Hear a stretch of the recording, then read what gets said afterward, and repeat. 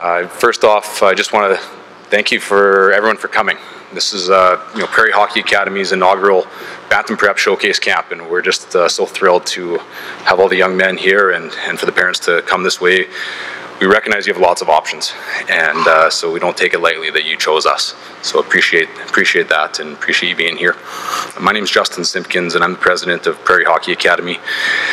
And this all started with a dream one day, or an idea, I guess, and here we are. So it's surreal, it's exciting. We're so excited as Prairie Hockey Academy to be partnering with Briercrest College and the Caronport High School, and the high school side of Briercrest College and Seminary, and these incredible facilities. Tonight we're going to do a bit of an orientation. I'll tell you a little bit about how Prairie Hockey Academy started, why we're here, why we're really excited to be able to serve young men in this capacity and work in this game that we all love.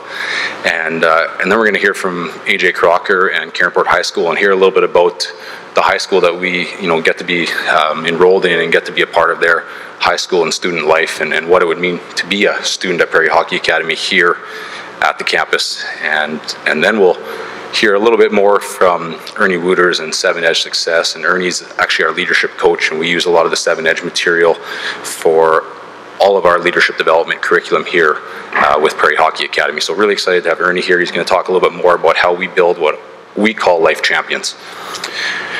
And so really quickly, there's a whole group of people here in this room that have helped put this event together and are involved, and I just want to quickly introduce them because I think, it's not Justin and it's not just Caronport High School.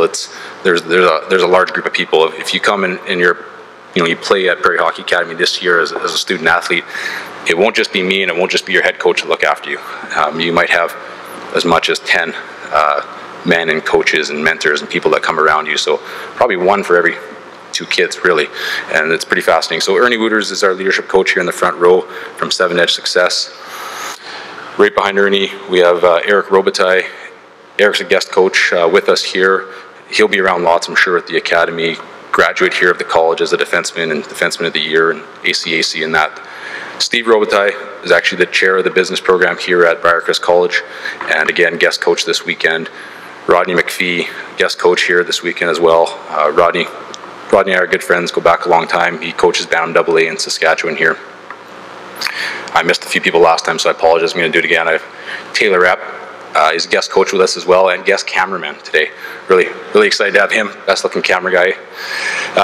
We have Ellery Pullman in the back. Ellery is actually a VP here at the school at Briercrest College, and so thank you for coming, Ellery. Crocker, you're going to hear from, Director of Enrollment. Mike and Carleen Benellick, you might have met them at registration table, so we're really excited to have them involved in the hockey program, and their roots run deep. We can talk about that another time. Richard Clock is back there. Richard's actually my father-in-law and helps out a lot on some of the administrative side and what we do here. Randy, longtime hockey dad. His dad, his son is actually Blake Voth, sorry, and Blake's one of our goalie coaches here and will be out with the boys on Saturday morning. And then Scott Simpkins is my dad, and Scott's part of our advisory board and helps actually planning our golf tournament for fundraising for our scholarship opportunities coming up this year. I might have had everyone, I'm sure I missed a couple, but there's lots of help. Both Tessa and Jory in the back as well are part of the student recruitment team, and will be taking us through our campus tours tomorrow, and you'll get to meet them some more then too. So there's a lot of us here involved. There's a few of us that aren't even here that'll be on the ice tomorrow with the boys, and throughout the day, and helping. Our strength and conditioning coach will be here running the boys through some fitness testing and that sort of thing. And so there'll be a handful more that you get to meet here over the next 2 days. I know I said fitness testing. I saw a couple of you guys kind of perk up a little bit. You mustn't have read the schedule. So it'll be good. It's nothing too tough. Just a fun little jog. So, real quick, Prairie Hockey Academy is something that is, for me personally, it's been something that I've been dreaming about doing and working on, and just kind of happened a little bit. For about 9 years now, it's been something that I've thought of. How do we use the sport of hockey to develop young men who make a difference in their community, go out and passionately affect change and lead, take responsibility? How do we develop young men who are life champions? that are actually thermostats. When they walk into a room, they can affect change. They're not young men who are so affected by our culture today that they easily buy lies and they easily fall victim to some of the things that society tells us are the way to go. And so we started a kids hockey program a number of years ago to try and do something like this. And I'll kind of tell you a story of how we got there, I guess. For myself, similar to you guys here at one point in time, looking at, going into my second year of Bantam and this talk of the Bantam draft and different things and all these pressures. And I had an opportunity to play some hockey. And I played different levels of hockey, some midget and some junior and different things. And as an 18-year-old, I actually, made a Western Hockey League team, and had the opportunity right out of the main camp with the Regina Pats that year to make a decision that day. And head coach said, "Justin, this is your opportunity. We'd keep you on the team as a defenseman this year, or of course, as many of you might already be aware of, you can choose to go the college route, right? Junior A, and hopefully find a college scholarship." So for me, my goal at the time was college hockey. I wanted to see a way, how could I use my sport to help get a college scholarship? How could I use my sport to get my education? And so I made a choice that day not to play in the Western Hockey League, but go chase Junior A. I think the one key piece about this is, as a young man growing up, I didn't have a whole lot of mentors around me. So I'm 18 years old, I'm graduating high school at this time, and I'm fairly confident in myself to the point of fairly arrogant, very egotistical, and pretty sure that, nothing could really stop me. And so here I am as an 18-year-old now, going down the road to a small town in Swan River, Manitoba to play my Junior A hockey, and get 2 games into it and find myself with pretty freak accident and pretty bad injury that would keep me hampered up for about 8 weeks in recovery. So you don't realize as a young man, as a hockey player, that you think everything's going your way and you're playing, you've made a Western Hockey League club, you've chosen not to, you're kind of choosing your own destiny, you're going down this road, and all of a sudden this incident happens that lays you flat on your back, and you lose your whole identity of what you thought was your identity, hockey, right? So remember my girlfriend I had? Well, don't have my girlfriend anymore because she's not really interested in hanging out with the guy that's no longer running the power play and just kind of hanging out watching TV. So there's all these things that just come crashing down on you, and if your ego is so big, it shatters really easy when you fall. And so no one ever told me at that point that my ego was actually going to be my enemy and was going to hold me away from being able to rebound when these tough events in life happen. So I went through life a little bit. I rehabbed for 8 weeks. I was still pretty sure where I was going and who I was, until my coach called me and said, "Hey Justin, how are you doing?" And you kind of say what you want to say. Well, yeah, I'm good. I'm ready to come back, coach. I'm good to go. Good. I think I'm good. And he says, "Great. I'm going to send you to Assiniboia. There's a Junior B team there. I know the coach pretty well. You can go down there and rehab for the, well, at least till Christmas, and maybe longer. We'll see." Well, are you kidding? I just told the Western Hockey League team I wasn't going to play for him, so I could come play for you, and now you want me to go play Junior B? I'm not going to report.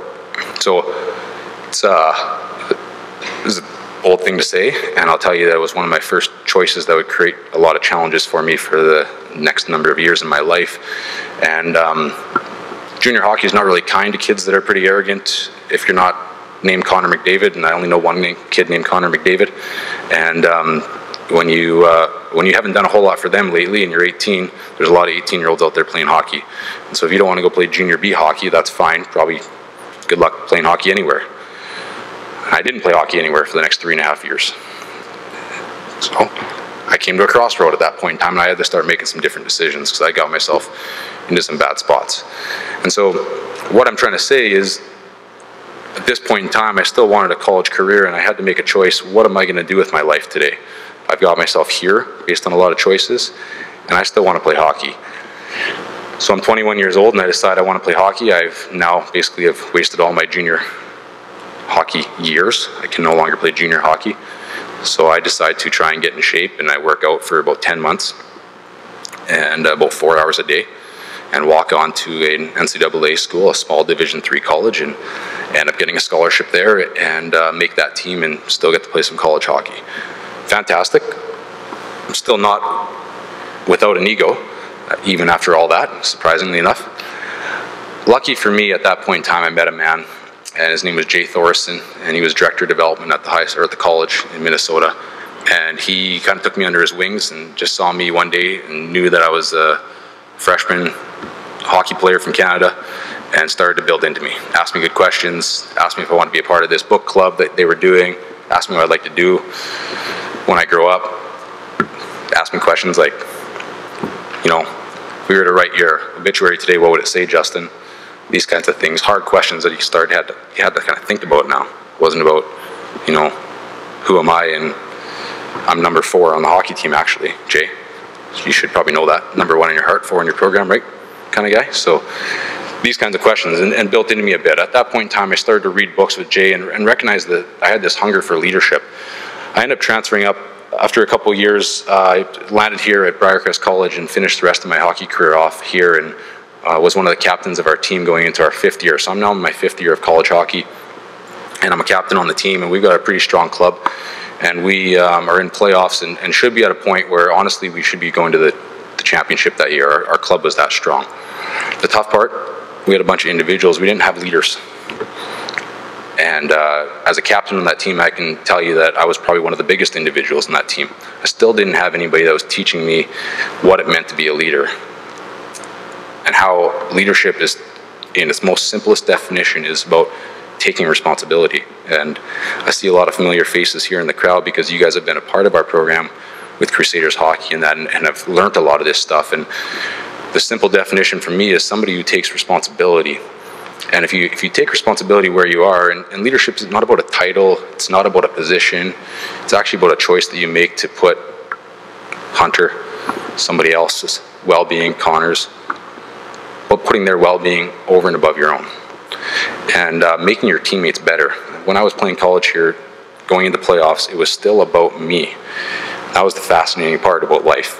When I look back at it here, and I'm going, I never once put my teammates actually above myself, even in that final year. And upon graduating, I had the chance to meet Ernie, and I was helping coach the college team, and Ernie came in as a leadership consultant with this material and said, this is actually how we develop leaders. And for the first time in my life, I'd seen all these books I read, but I'd never had anyone come beside me and go, well, this is actually the path to get you from point A to point B. And I looked at it and I said, well, I actually looked at my coach, who I was one of his captains the year before, and I said, Calvin, I just want to, first off, just apologize for my arrogance, my individual practice, not being a leader, and not helping our team succeed last year on and off the ice. If we would have had this, I think we might have won the championship last year. If we could have been as a cohesive team pulling in one direction, it would have been blown away. So at that point in time, I thought, you know, imagine if I could have had this as a 12-year-old. It would have changed my trajectory. It would at least would have given me the tools to make decisions on how I want to go and where I want to go. And that's why we started kids hockey programs. As we started to develop young men through our kids hockey programs, we got countless letters from parents, teachers writing emails to parents saying, I don't know what happened to Jackson, but all of a sudden, we've been working on him all year, he's been a distraction, but all of a sudden Jackson just decided to start sitting in the front row. Jackson decided to start helping out.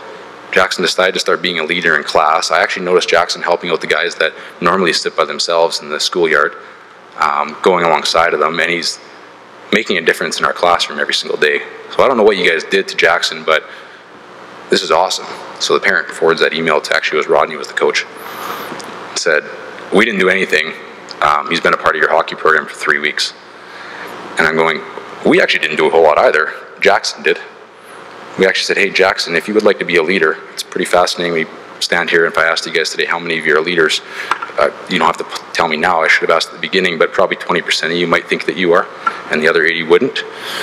And the truth is you all are if you choose to be. And when we told Jackson that, it gave him the opportunity to turn around and make a decision to be a leader, and he started making a change. And Jackson today's playing midget AAA hockey and making a difference, and the captain on his midget AA team before that, and so on and so on and so on. We've done a recent study just to run some numbers of the boys that we got to coach over the last 5 years, and You know, between our 99 and our 2000 age group, about 80% of them are playing midget AAA hockey, Western Hockey League or Junior A this year, or this past season that just passed.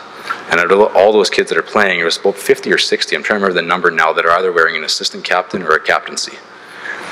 It's a very large percentage, because I mean, about 12% or 15% of the kids on your team actually wear captaincies or assistant captains.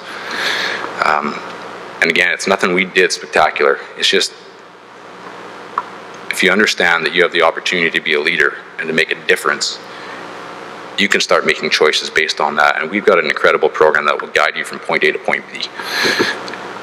That's why we started Prairie Hockey Academy. We've seen incredible fruit from some of the work we've done. And I just look at it today, if we don't start intentionally developing leaders, we're in a whole heap of trouble in this next generation. And so that's why we're pretty passionate about doing what we do here at Prairie Hockey Academy, and that is we develop life champions. And not only life champions that just kind of arrive and win championships, but life champions that decide to make their teammates better every single day and lead and develop others. So that's kind of a short little story into what we're doing.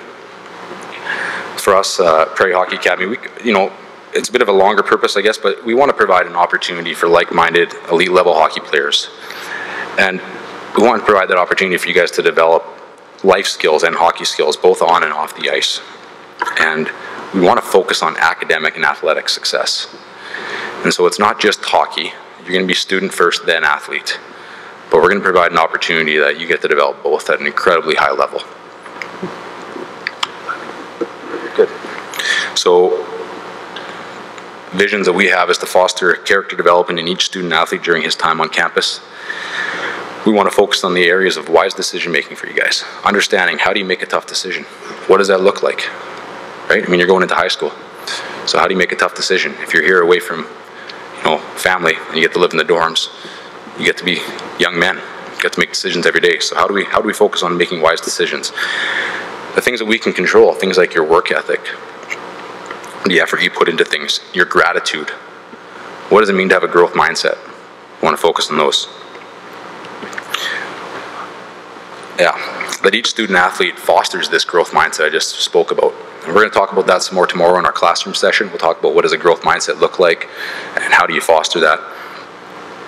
The whole idea here is that a growth mindset understands that you can develop any skill and maximize your own potential. There's kind of two beliefs. You either believe that you're born a skill or you believe that skill's developed. We're going to zoom in on those two beliefs and figure out which one's which and where are you guys at, right? We have a vision that each student athlete learns to embrace failure.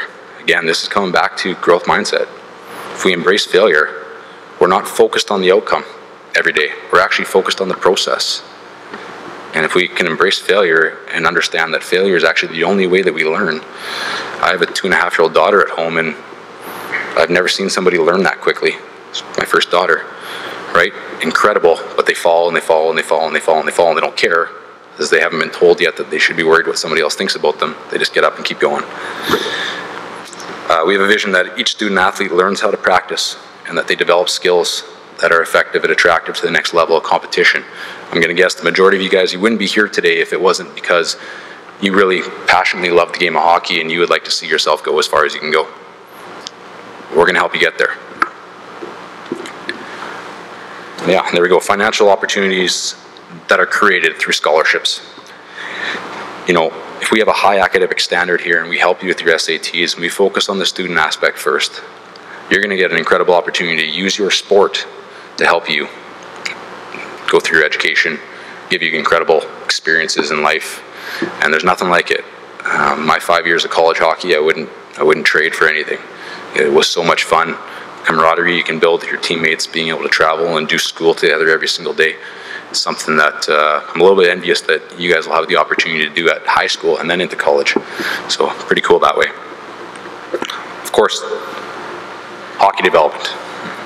Players that attend Prairie Hockey Academy, you guys will have an edge on any of your peers locally when it comes to development time. There will be nobody else in this province that practices as much as you. There'll be nobody else in this province that does as much off-ice training as you. And I would wonder how many of you guys would even do, 170? 150 to 180 hours of study hall. in a year, right? So every single night, or every single day, I should say, we should start with that. Life as a Prairie Hockey Academy student athlete means that through your high school class day, so when you go to class between, let's just call it 8 a.m. and 4 p.m., when you show up and go to school, one of your class periods, 75 minutes long, is actually an on-ice practice with your team. It's practice. You get to go for practice. Kind of instead of phys ed class, right? Pretty fun. Another one of your classes is a 75-minute off-ice class. It's going to be where you're going to have the opportunity to maybe hear from Ernie. Maybe we have a nutritionist in. Maybe our strength and conditioning coach is here. Possibly we have some mental training coaches. There's different things like that we're going to bring in here. You might have a yoga coach for a day. Those types of things we get to do in that off-ice training period every day. And then in the evening, we're actually not driving to Melville for a game at 7 p.m. We're done for the day. The evening's about our studies. It's about going to the cafeteria, getting a good supper in us, doing some studies. Maybe we get to go watch the basketball game or the volleyball game, enjoy student life here at Caronport High School, and then study hall between 7:30 and 8:30. Get our work done, and away we go, right? So then we can actually focus on when we go on the road for weekends to big showcase tournaments, we can do that. And I know Hunter and I were talking about this at the beginning, that the amount of development time, upwards of 200 hours of on-ice practice, that doesn't even include your games, 200 hours of practice. I mean, if you were playing Bantam AA this past year in Saskatchewan, you probably had, I think an average is about 30 from the teams that we've talked to, but call it 30 to 40 hours of practice this year. Right? Probably 2 practices a week, about an hour long. You ran anywhere between a 15 to 20 week season, so about 30 to 40 hours of practice time. We're going to have 200 hours here. You're going to have your professional coaches. We'll have a player development coach that's here. All that kind of stuff. So power skating coaches will be coming on the ice, strength and conditioning coaches. So it's pretty fascinating. I think the opportunity is incredible. We're going to worry about the person first, and then from there, the studies, and then from there, athletics will come and hockey will come, and we're all passionate about hockey, so I'm really not concerned about hockey right now. But that's basically it. I think for me, and a passion in my life is I don't want to try and constantly be fixing 25-year-old men. I really want to develop and train 15-year-old men, so that young men like yourselves, that you guys are ready to go into life when it hits you, and it hits you fast. You know how to make tough decisions. You know what you stand on. You know what your purpose is. You know what you want for the future, and you don't have to waver. So that's kind of it for me for now. I'm going to ask AJ Crocker to jump up here and talk a little bit about Caronport High School for us, and go from there. Awesome, thank you. My name is AJ, and usually when I go speak at camps, we play Guess My Name. We won't do that today. But the second game we usually play is Guess My Weight. We won't play that either. But my hair is naturally curly, and my wife teaches in the high school, so it's a double whammy when I get to meet you in your onboarding process and the recruitment process, and then my wife gets to grade your English papers. It's actually a fun back and forth that her and I get to have. I came here in grade 9. In grade 8, I ran into a few issues in my life, a couple suspensions, a couple drive homes from the policeman, and my parents thought, you know what, this might be time for a change, and they weren't thinking about Caronport. But one thing that I recognized in the midst of that was that I would have loved in grade 8 to have played hockey with Christian dudes. I would have loved to play hockey with guys who actually kind of valued the same things that I did, and wanted to be the same type of person that I was hoping to be as I had learned my lessons through grade 8. And so grade 9, I chose to come out here. We lived in Moose Jaw, and we decided to start driving out and jumped here. I made that call for a couple of different reasons, not just because the locker room and not just because I wanted to play hockey with Christian guys, but I actually wanted a place where I was surrounded by people who were going to help me figure out what being Christian was, help me figure out why this was important, and why the Bible mattered. And I was kind of sick at all times saying no to my social life if I didn't want to drink, or I was sick of going to my buddies' houses and being offered pot every time I'd go, and I wanted to meet some dudes and go to school with people that were more like me and had similar values to me. I also heard the girls were way cuter in Caronport, and so that kind of was the clincher. That's a joke. You guys can laugh. at that one. It's not a joke, actually. The girls are cuter here. That's actually in our promotional material. I think we promised that. I'm just joking. It's not.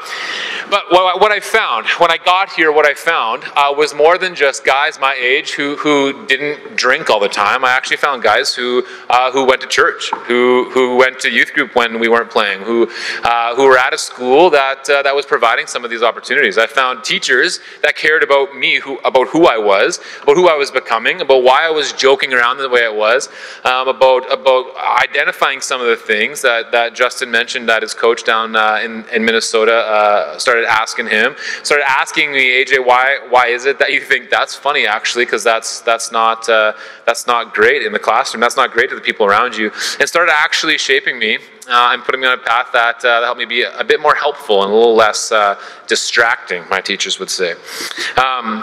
I found a place where teachers and coaches and friends were prioritizing who I was going to become, and not just getting me through or putting up with me, and that was a deal changer, or a life changer for me, and to this day, this high school really did change me, to the point that my wife and I are just thrilled to be here and be able to invest back in. The last 7 years, I served as our chaplain. We have a position here in the high school. It's similar to a hockey chaplain, except it's more like a youth pastor would be. So we've got a guy here who's in the role now, named Caleb, and he has an office in the high school hallway right by the boxes, and that door is open all the time. He's full-time focused on helping our high school students figure out some of these tough questions where it's kind of hard to find a place to ask, things that you don't want to ask your parents about, and a guy who played, luckily for us, for this group,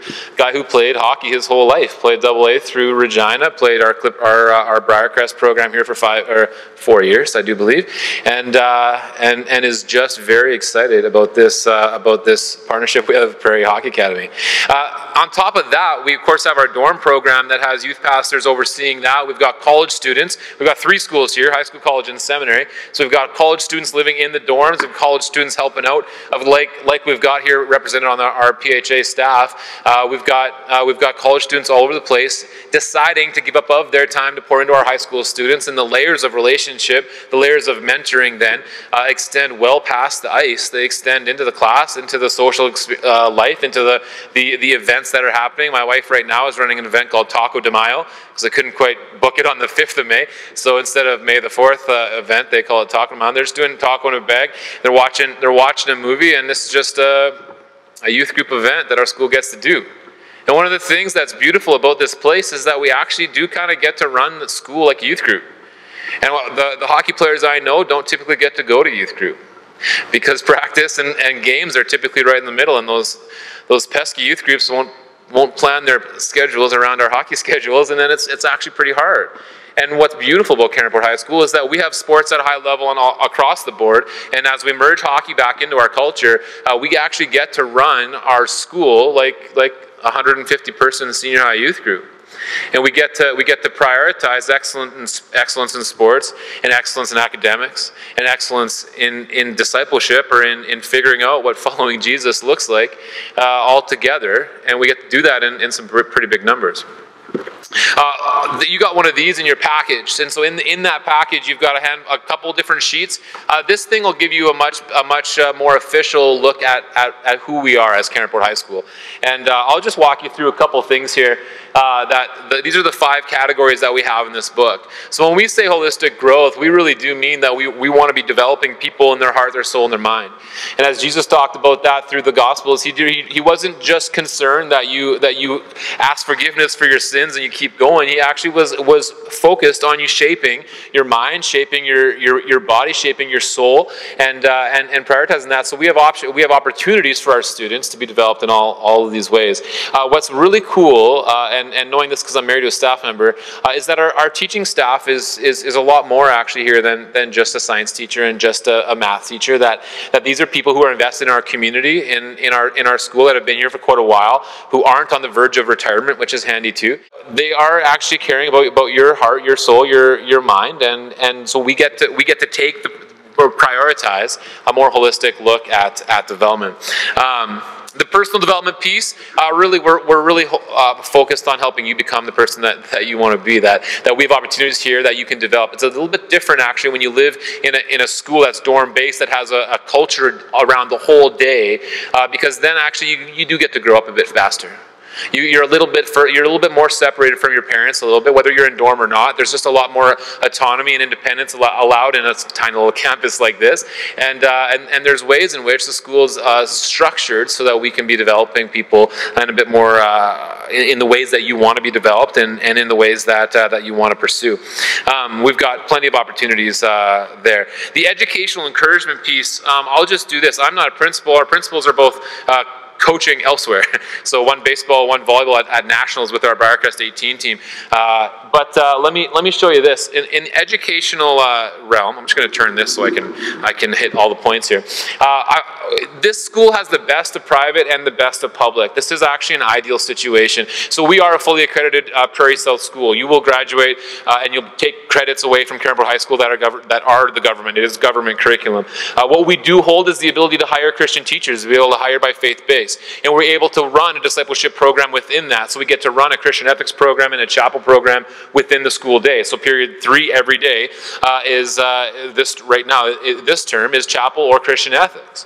So you're either in class working on topical work with your teacher, or you're in chapel with our chaplain, who I mentioned earlier, digging into the Bible, worship, doing prayer chapels, working on some of those spiritual disciplines, which is beautiful. All of that in the midst of a public school. There's no weird credits coming out of Cairnborough High School. It's a normal diploma. It is really the best of both worlds in a public and private situation. Our 4-4-2 semester system is a bit strange, but this actually enables a number of things. So in the first semester, we're only doing 4 classes technically at a time, and that means that we're done by Christmas. So we're not going away on Christmas, coming back, trying to remember what we learned, and then 2 weeks later writing finals. We're just chopping off that semester at the end in middle of December and going on to Christmas, guilt-free and able to enjoy. Unless you got tournaments and you still got to be working out. You know what I mean? I don't know how late these tournaments go, but the semesters end. And then in January we start back up. We do 4 more classes at that point, and that ends right before, usually right around Easter break. So today was the first day of our term 3. And term 3 is just 2 classes a day. 1 all morning with a break in the middle, and 1 all afternoon with a break in the middle. And this means our students are able to take an intensive look at 2 subjects. If you take 1 spare, of course, in the 3rd term, you've got a half day off. I'm not sure if that's allowed for an athlete in PHA, but it was good for me. There was not such rules on me. The 6-period day gives a lot of flexibility. That's highlighted in your breakdown of your day as an athlete with PHA. And I already highlighted Chapel Christian Ethics. Academic accountability. We've got a number of pieces here. Our teachers are always reporting back. We've got a good accountability system with our principals. Our principals are both huge. They're just big dudes. Derek, if you look online, he's in this. He's right here. He looks like Goldberg from WWE. He's like, his neck is bigger than my head, and my head is huge. And he's an intimidating dude, and that's the dude you have to talk to when your studies are out of whack. Shane, our other vice principal, is like, I don't know, 6'12". I don't know how tall he is. 6'5". Anyway, he went down south on a baseball scholarship, and that guy's a good athlete. I mean, he's old now, but he's a good athlete, right? And so these are the guys that are helping us in our academics, helping keep us accountable. And I think for hockey guys like yourself, role models like that, and academic coaches like that are actually really helpful, and they give us good role models, and they actually encourage us to be the best students that we can be, and we're so lucky to have those guys. In the dorm program, if you guys are looking at coming to the dorm program, all this stuff gets cranked way up. So all of a sudden you've got structured study time in the dorm. You've got layers of college students just living in the dorm. They go through interview process, and then they're just in there as big brothers. We've got a leadership layer of RAs that are leadership positions that college students apply into, and then we've got staff positions that are more youth pastor-like, that are looking after. So you got layers of people older than you pouring into you, ensuring this, and some of that means some really good academic accountability. The student support team, career counseling, and the tutoring services. The fact that we are a much bigger institution than a 150-person high school means that we've got resources here that small schools actually don't usually have. And we've got access to tutors who are in the midst of their college career, and we've got a full counseling center actually here that is available to all 3 of our schools, which is a gift, which is a real gift to our athletes and to our students.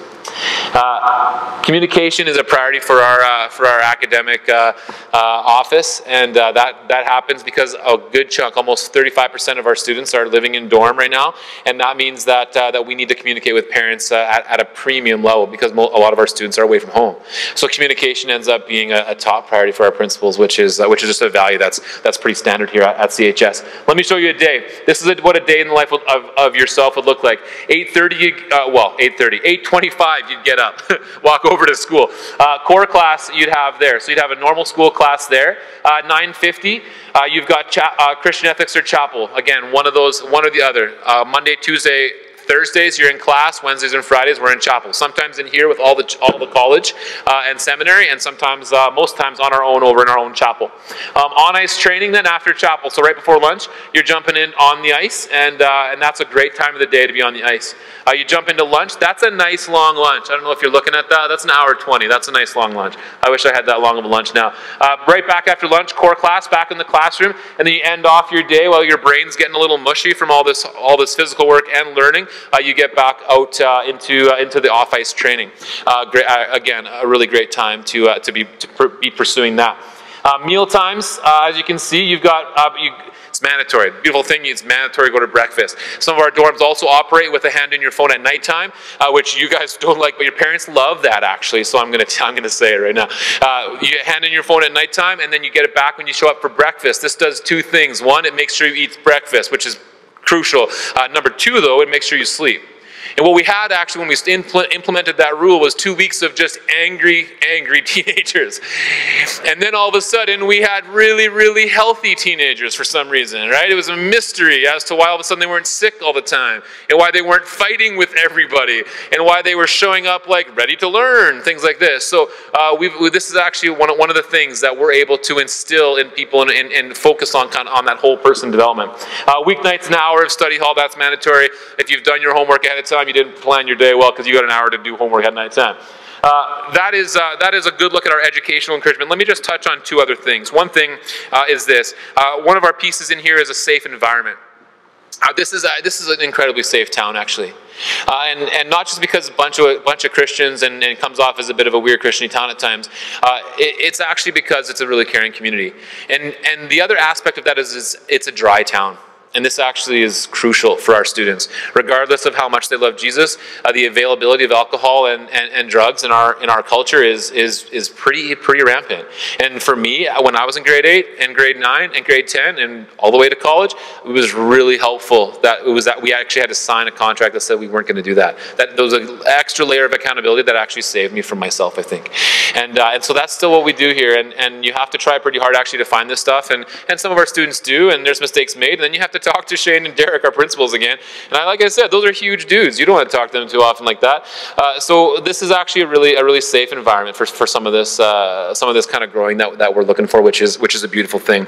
And lastly is just the spiritual formation, which we would call discipleship probably in a church. That we do really care about our students wrestling with what it means to follow Jesus, and that we've got all of these youth pastors and these chapel programs and these Christian teachers and these dorm programs and these aspects of what it means to do youth ministry really well in the midst of an academic environment, and now getting to do that in the midst of what an excellent hockey program would look like too. This is absolutely your best option at playing hockey at an extremely high level and pursuing a faith that might be bigger than yourself and very well may end up being bigger than your hockey career. And we would love the chance, the honor to be a part of your life in these ways. And if you've got any questions on any of this stuff, I'll be available after this session. Tessa, our enrollment officer for the high school, and Jory at the back, you might have seen them already. They'll be around. Feel free to come ask us about any of this. We would love to discuss that. I believe I am kicking it to Ernie now. Is that correct? Awesome. Yep. Thank you, guys. I even got some laughs by the end of it, so thank you for being kind about that. Thanks, AJ.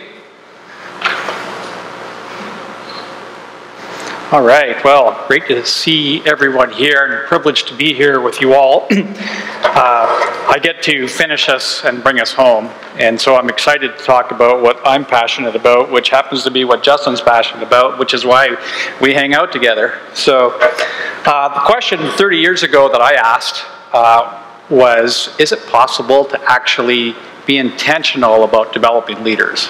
Like, could I embark on a journey that could actually develop a program that could shape and mold the character of young leaders or leaders in general?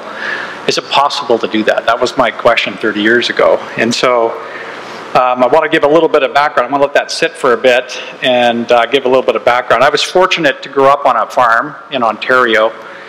And I was really privileged that on our acreage in Ontario, we had our own hockey rink. So we were actually kind of the center of recreation in our community.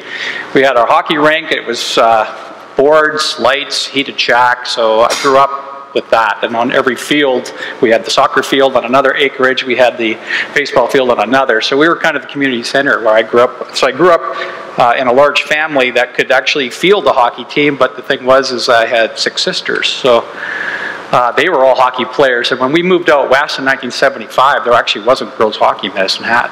And so my family started girls hockey in Medicine Hat in 1975. So long history of hockey. I love hockey. And just to give you, I'm probably going to give my age away a little bit, but when I played Bantam All-Star, there wasn't a Bantam draft.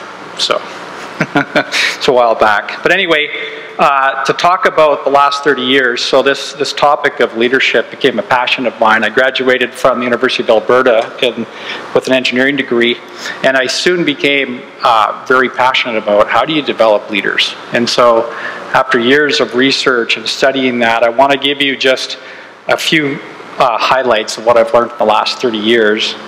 But I want to answer a question that many people ask, and you've probably heard this lots before, but are leaders born or are they made?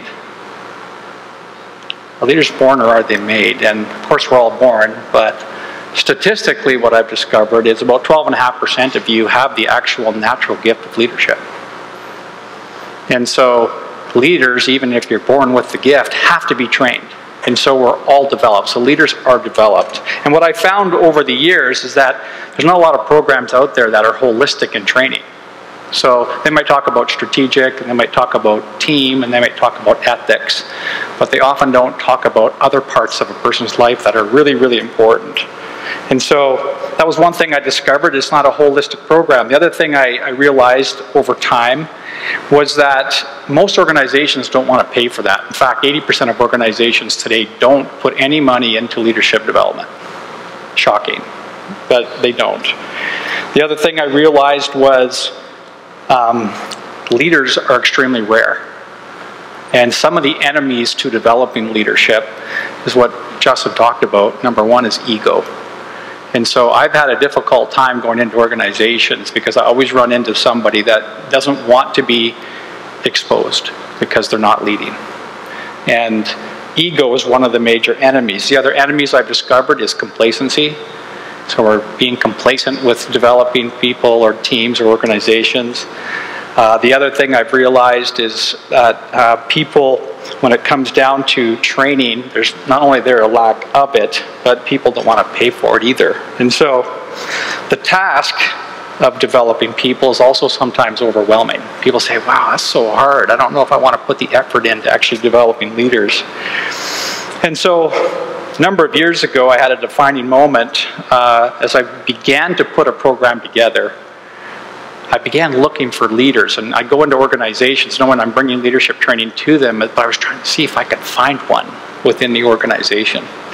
And I had the privilege about 17 years ago to be invited to the University of Dundee in Scotland, and my task was to bring leadership development training to world leaders. And these were world leaders to not companies, but to countries. So these were assistants to presidents of countries, and I thought, well, what could I possibly teach them? Because that's a long time ago, and you can see I'm not that old, but I didn't really know. I thought I'd go into that adventure and just see what would come of it. And one of the people that were a leadership guru of the day was Warren Bennis, and he has consulted to 5 US presidents.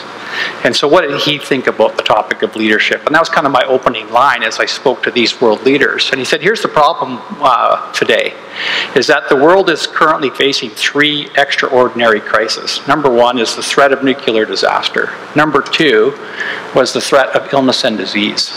And then number 3, which you won't likely see a blockbuster movie made about it, you probably won't get the major headlines in a newspaper, but it's an ever-increasing leadership crisis. That was 17 years ago.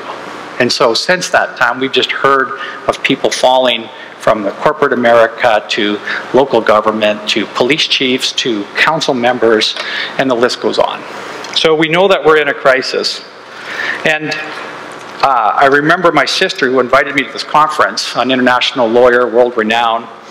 It was my mom and dad's 50th wedding anniversary, and we were out for in a canoe ride, and I was discouraged.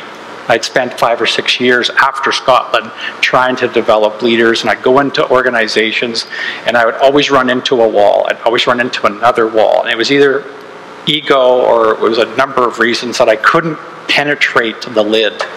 And I was discouraged by that, and I was talking about this with my sister, and it was at that defining moment that she said, Ernie, quit looking for leaders. Why don't you become the leader? And why don't you develop leaders? And the switch went on. Yeah, I'm going to stop looking, and I'm going to start developing. And Justin has caught that. 10 years ago when I was here with Justin, look at what he's done, is that he goes, Ernie, I get that. And I wish I would have had that. And so Justin's one of those rare people that wants to develop leaders, and that's why I'm here to support him, because this is really the crisis of the day. And one of the things I found out, which won't surprise you, is that the first 17 years of your life is what shapes your character and your behavior. And for the most part, that's what you live with after that. And I work with people of all ages, and it's quite often I have to go back to those early years to help them to see the decisions that they made and try and help them overcome some of the mistakes that they made so that they can realign their life to a different set of behaviors. So coming at young leaders early on is a very, very positive thing. So early on I said, is it possible to come up with a strategy for developing leaders? And the answer is yes. And so here's, I'm an engineer, and so I like formulas and diagrams. And so here's the formula that I have. The right leader, I've got the right leader, and I have the right strategy.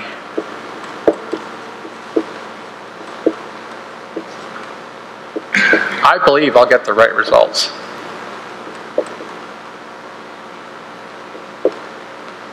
So what am I looking for in a leader? And this right here, just to make it really simple, is I'm looking for a leader with the right heart. And basically today, it's really talking about the core values. So what am I looking for in a leader? I'm looking for core values. And as I've studied this topic of leadership and read all kinds of biographies and worked with thousands of people over time, these are the core values that I believe are the right values of a leader. And it's an acrostic that you will learn if you come here. It's called I adapt when having healthy clarity and focus. And these become the 11 core values of a champion. Integrity, accountability, discipline, attitude, passion, teamwork, work ethic, honor, humility, being coachable, and fearless. That's the heart of a leader, and part of what Prairie Academy is this is what they believe. If we have the right leader, if we shape our young leaders to have the right values, this is what drives all of your decision making, is your values. And so the right leader with the right strategy will get me to the right results. So when I look at strategy, and this becomes a really important part, over the years I've learned that there were some parts missing. And so I talked to you earlier about strategy. So strategy will talk about why are we there, what's our purpose, what's our core values, what's our vision. You saw that laid out for Prairie Academy. So this really speaks about direction. So you need to know strategy. You also need to understand team. You also need to understand ethics, which is really about leaders, right? So a leadership side. And most leadership organizations will focus on these three, and so did I going back 30 years ago. I started out in this direction, but quickly found that this actually wasn't that hard to come up with. But what really was hard was these other four areas that weren't being trained. So some will speak a little bit about mental. Very few will talk about the physical. In sports, of course, we do, but not in corporations. And then there's an emotional aspect. And lastly, a spiritual component. So I found over time that very few organizations are talking about these four, yet these four are actually probably the most important. Because this represents a whole person, right? All of those aspects of your life.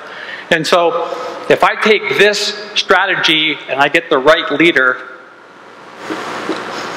I will win a championship. So the philosophy became, if I develop a champion, and I do that 20 times in a team, those champions will win a championship. That was the philosophy. And so when I put this into practice, I realized, yeah, you can do it. And that it takes time, and you've got to be intentional, and you've got to put the effort in, but you do have to have a plan. And so very simply, right leader, right strategy, right results.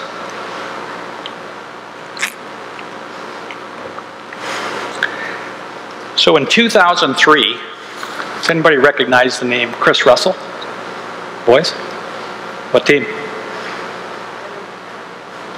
A little louder. What team is Chris Russell on? Someone said it. Edmonton Oilers, right? In 2003, Chris was 16 years old. He was the only 16-year-old that on WHL teams, they have one 16-year-old, and it was Chris. And I walked into the Medicine Hat Tigers, and Chris was sitting there on January 21, 2003. The Medicine Hat Tigers were in last place. They were 6 points out of a playoff spot, hadn't been in the playoffs for 6 years, and they were looking for help. And through a series of events, I got asked into the room. I said, Ernie, could you possibly help our team? And I said, yes, I could. And so this is what I brought in there. I brought, well, first of all, we've got to have the right values on the team. And then I asked them strategically, you got to know why you're there, guys. And so I asked the players, what's the purpose of the Medicine Hat Tigers? And they go, oh, well, maybe have fun, get drafted, learn some skill. I said, no, that's not it. So I broke them into groups of 4 or 5, and I got them to write on a little white card, tell me what the purpose of the Medicine Hat Tigers is. And so I got in their groups, and I, for 20 minutes, did not hear the right answer. And finally, Steve Marr said, hey, Ernie, is it to win the Memorial Cup? Steve, stand up. Say that a little louder. What's the purpose of the Medicine Hat Tigers? To win the Memorial Cup. I say, okay, guys, do you understand that now? So in unison, all 25 players, the purpose of the Medicine Hat Tigers is to win the Memorial Cup. January 21st. Our winning percentage at the time was 36. We're in last place. In the next 10 weeks, it went to 72. No new players, no new coaches, but an intentional leadership plan. That year, we made the playoffs. We almost took Red Deer out. They were ranked 2nd in Canada. And we lost in game 6 in overtime. So we almost took them to 7 games. In August, I started this. Met with all the rookies. So the rookie camp, the senior camp, and every week for the rest of that year. Where do you think we ended up the next season? We were in last place. We ended up in 1st. We went to the Memorial Cup that year. We won the championship that year. So within a year and a half of being very intentional, of shaping the right leader, using the right strategy, you'll get the right results. That was 2003. I had the privilege of doing the same thing with the Regina Pats in 2007. They were in last place. It was January. It was Curtis Hunt. And I went into that team, did the exact same thing, and then the next year we were in 1st. And so it is actually possible to be intentional about developing leaders. It takes leaders with the right heart, but it also takes the right strategy. And most people don't want to put the effort in, the time in, or the expense in, but it totally works. When I ran into Justin He looked at this and said, wow, this is amazing. I wish I would have had this when I was younger. And he's a leader that took this and said, Ernie, I want to develop leaders. And he's done it. And he's been doing it for the last several years. And you've seen the results. And so if you decide to come to Prairie Hockey, you're going to develop into the right leader and learn a strategy that will not only help you as a hockey player, but it'll help you as a future leader in your home, a future leader in business.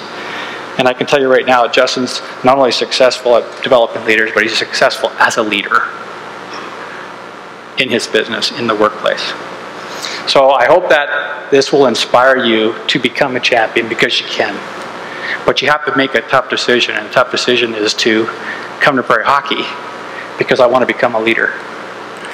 So it's a privilege to be here. Thank you for your attention. I'm available to ask you if you have questions or you just want to talk later, but I'm excited about what Justin's doing. I'm here to support him and all of you, because developing leaders is one of my passions, and it's the most important thing that we can do as leaders, is develop champions who develop life champions.